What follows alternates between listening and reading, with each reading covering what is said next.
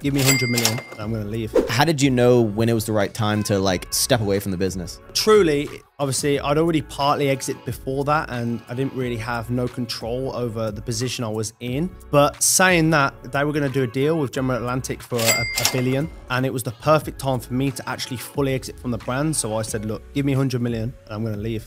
And I don't want no more ties. I got everything I wanted from the exit. There's no bad blood from my exit. It was perfect for me.